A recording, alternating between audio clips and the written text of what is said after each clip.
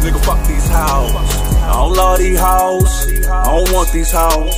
I don't trust these hoes. Nigga, fuck these hoes. Nigga, fuck that bitch. Just make me rich. Get that bag. Get my shit. Nigga, fuck these hoes. I don't love these hoes. I don't want these. Welcome back to the Big Facts Podcast. I am A.O. Consaco, fearless leader of A.O. Nation. And this is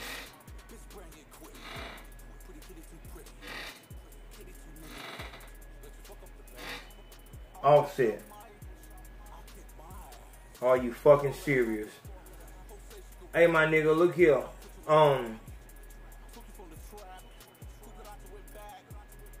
Let me talk to you, my nigga. I gotta talk to you, my nigga. Let's just talk right there. We're gonna talk, y'all. You gonna notice this in the background, whatever like that. Don't worry about it. Hold on. Hold on.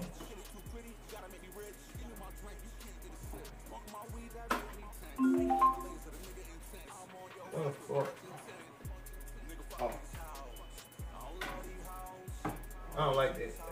That's a gay color.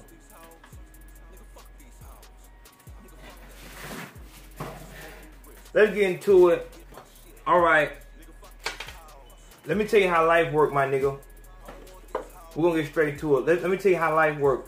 First off, if your bitch got with you because of your masculinity, big word. If your bitch is with you because of your masculinity, meaning that you have a lot of bravado, big ego, you know what I'm saying? Like, that's that nigga. This nigga dive in the stage and hit a nigga, you know what I'm saying? Just anything, you know what I'm saying? A bitch can say anything. I like a man who can show his feelings and all this shit like that. That means a nigga who can actually cry if his mom died. You know what I'm saying? Cry if his homeboy died, whatever like that. That type of shit. Not a nigga that's gonna allow you to be malleable to their orders.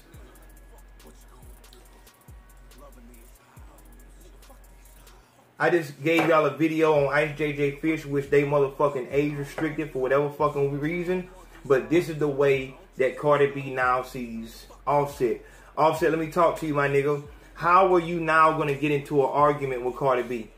This bitch was just on stage twerking as hard as she possibly could.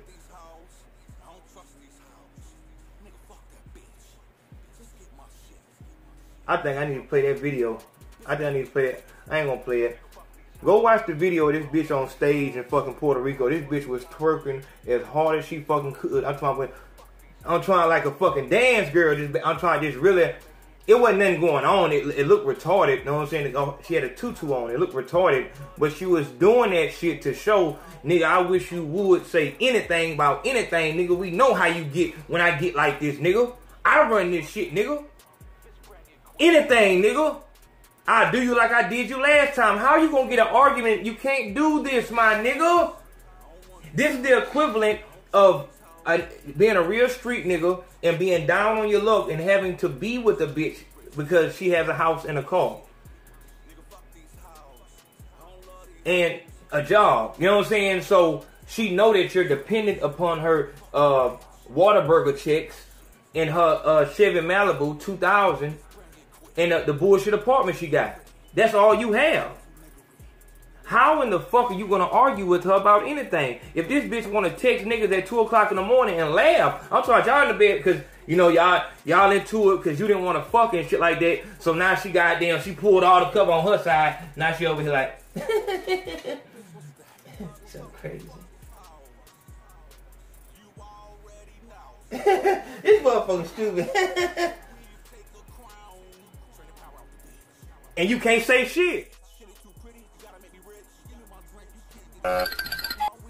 Oh, almost didn't see you standing there. Come on in, it's cold out. Hey, have you heard? For the whole month of December, A.O. Nation is having a blowout sale. Get any hat and shirt combination for $30. That means snapbacks, scullies, big facts. Are you serious? My favorite, $30. Also, for the whole month of December, when you go to paypal.me/RUSerious10, you'll get an email back letting you know that Christmas doesn't exist. Be sure when you hit the PayPal to donate, you go to paypal.me/Aaron337 if you want your donation read on the show. Remember, the AO Nation donation conversation is every other Sunday. Don't be late. I'm serious. Also, don't forget, get your shit together, big homes. Alright, get the fuck out. You can't say shit. If you get up and go in the other room, this bitch gonna follow you in that bitch like, so what the fuck is your problem? Cause if you just gonna, I ain't gonna be no prisoner in my own house. If the fuck you don't wanna be here, you can just fucking leave. And then march back in the room. Knowing that you're not gonna do shit. Because she know that you're dependent upon her. The first time a bitch tells you to get the fuck away from her, you do that. And let her call your phone, begging you, and then it's on you if you want to go back. And when you go back, you better have a fucking attitude and let this hoe know that, bitch, the only reason I came back is because I felt sorry for you, bitch. It can't be the other way around. Nigga, the only reason I felt sorry for you, nigga. I felt sorry for you, nigga. Take them off, nigga. You ain't going on tour, nigga. We need to spend some quality family time, nigga. You ain't going on tour no more, nigga. Ain't no studio tonight, nigga. Build a studio in the house, nigga, so I can see what the fuck you doing. My nigga, do you know what's going on? You going on stage, bending on a knee, and this hoe actually take you to fuck. Do you know what the house finna be like, nigga? Understand this, dog. And this is why I preach the 3 S's. A lot of new people here, so let's get this understood. The 3 S's are sobriety. First off, that's most important. Sobriety, solitude, which is isolation. Celibacy. Celibacy. I just used the word masculine and malleable in the beginning of the show. Do you think that I don't know that celibacy starts with a C? For all the smart niggas, smart bitches in the comment section. Do you think that I don't know that the word celibacy starts with a C?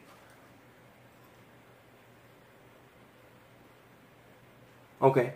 So it's obviously a play on letters, words, something funny, you know what I'm saying? Like a jingle.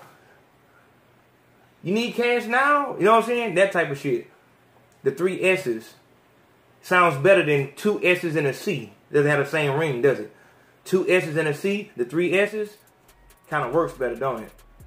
So please, for everybody, all the smart niggas who can't think they way out their own problems in their own life, and bitches, same thing. Please understand, I know that celibacy starts with a C. I did that on purpose. You just don't know how fucking mad that shit make me, dog. Celibacy starts with a C. What the fuck is wrong with this fucking idiot? The fuck is wrong with this guy? So, the reason why I preach the 3 S's is because a house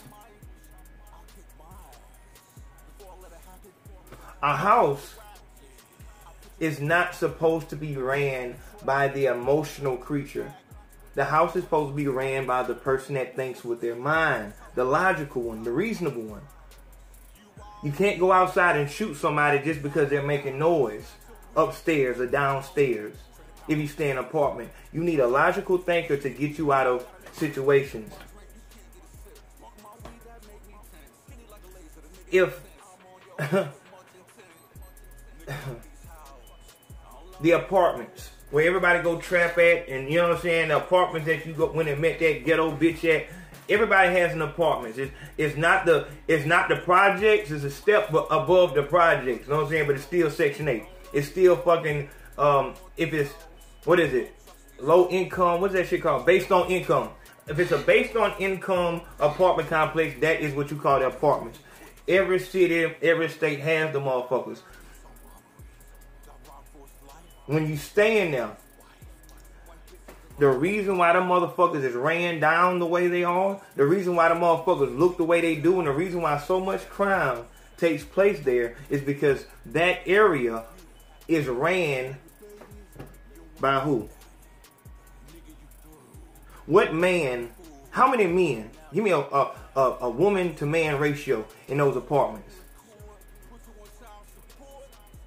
is a man even allowed to be there? Of course not. That's ran totally by women, and that's the reason why everything goes down like that. Because there is no order. Now, on the flip side, damn.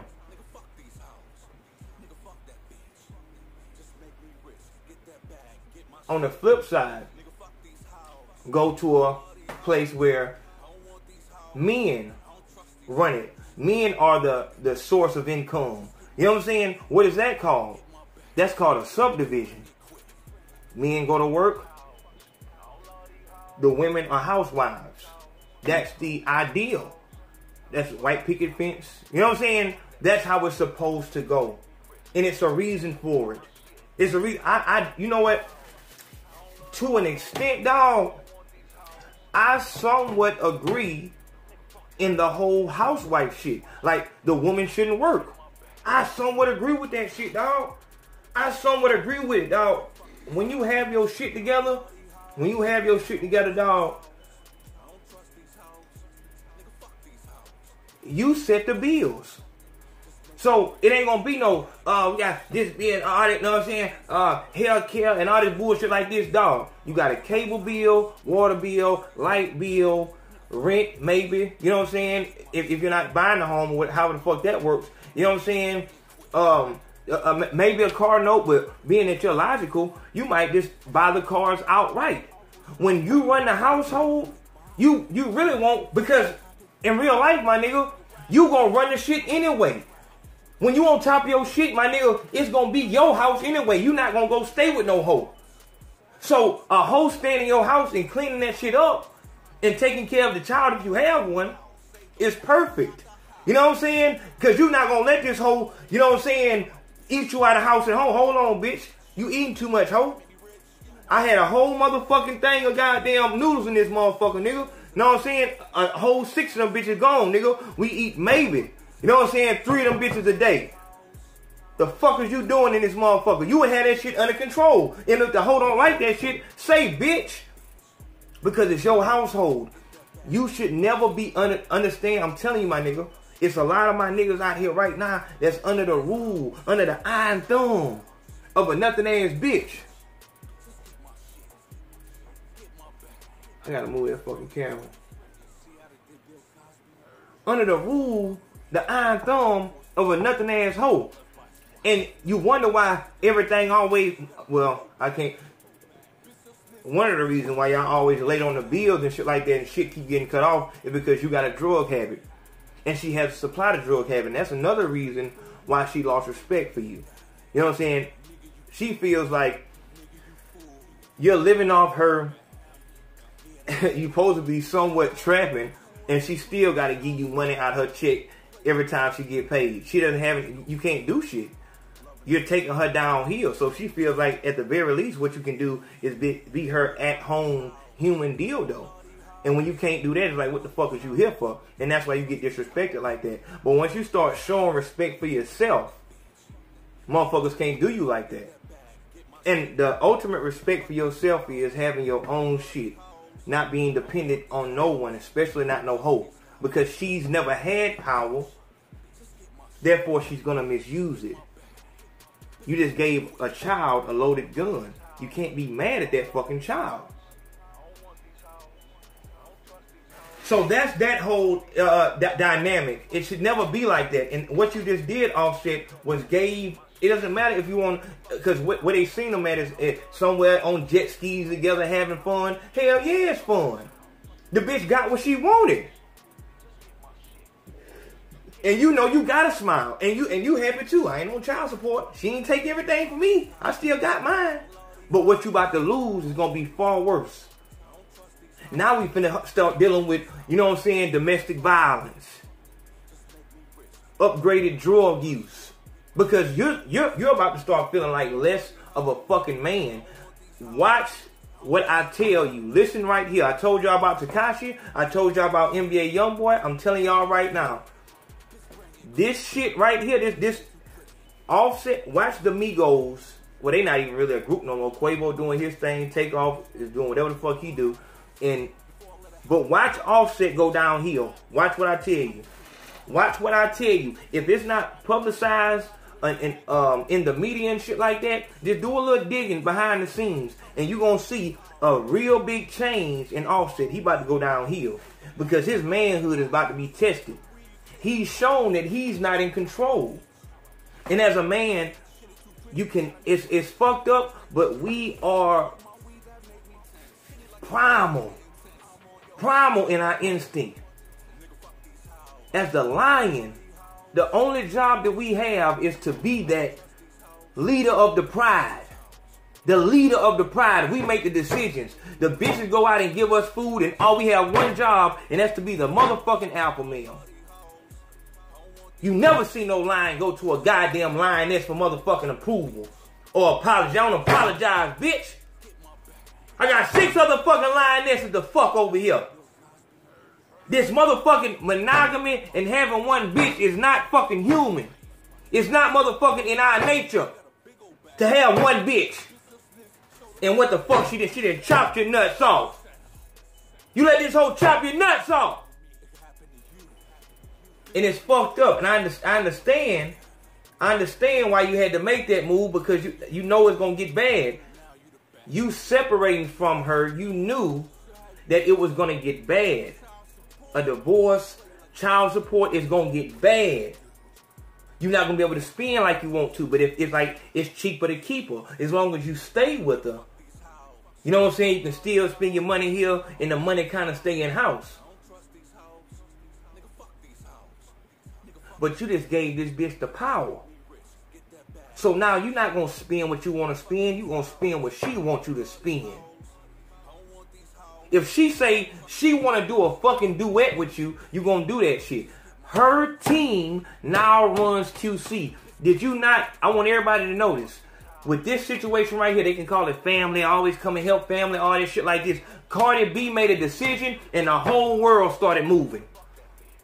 Katrina Gibbs, go check out her podcast, Conversation with Me. Go check that shit out right now. But she sent me a picture of fucking P, which is Offset manager and shit like that, sent Cardi B a whole motherfucking $80,000, $100,000 watch. Game on the phone with her like, please man, take him back. Because he's trying to get a favor from QC. T.I. trying to get a favor from QC. Everybody putting in call, hey man, hey, make sure you get back with him. And make sure you told him that I told you to do it now. Need mine. Motherfuckers want their favor back. The whole world moved because this nothing ass bitch made a decision. It should never be like that. You gave a fucking child a loaded gun. Your relationship can never go back to what it was. After the bitch decides she's done, it's over. It's over. Because the bitch that you once knew is no longer there. You killed her. It's fucked up. If she ever did love you, it's over with. Once a bitch gets to the point where she can actually physically leave you, my nigga, it's over with.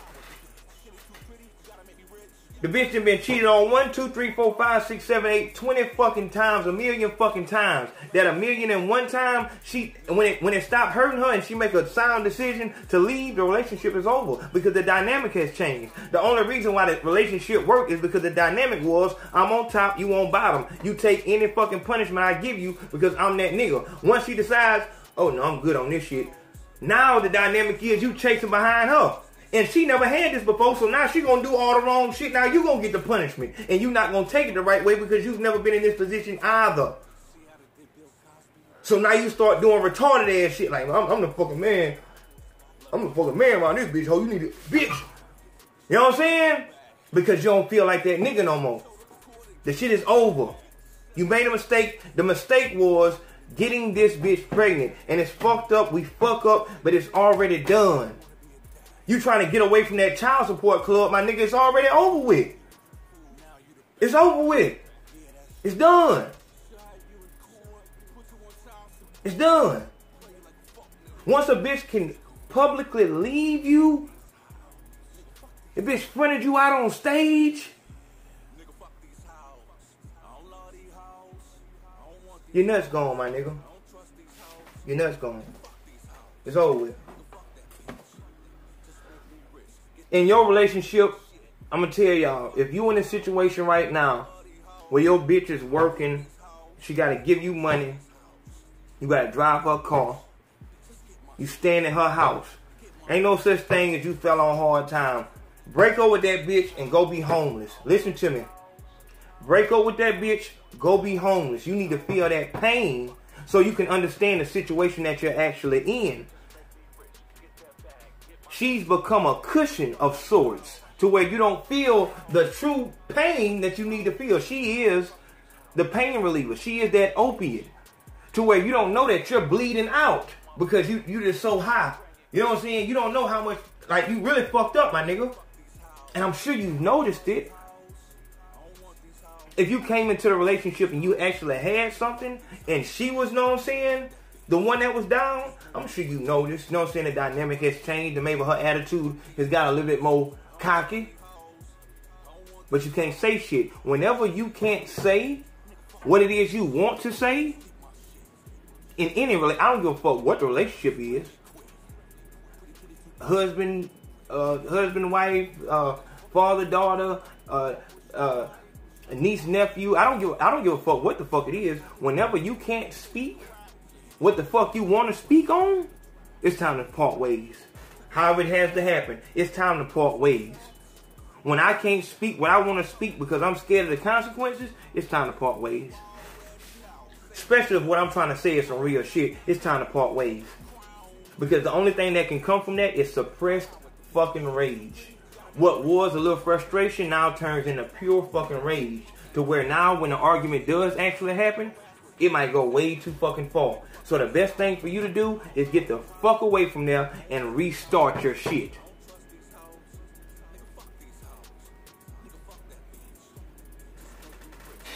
Big Facts Podcast, I'm El Consaco. Y'all make sure y'all get y'all shit together out there, bitch. You know what I'm saying? Real talk.